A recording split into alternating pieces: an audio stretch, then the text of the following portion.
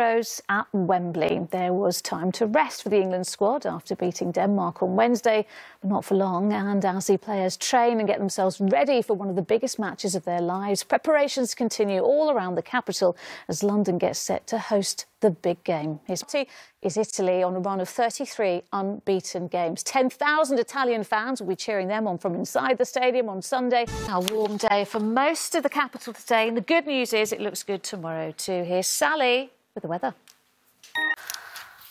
Moving on now, and in case you have...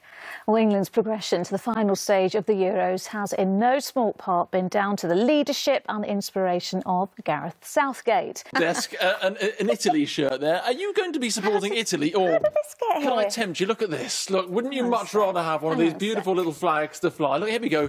Take one of those. Do you know what? I am in that lucky position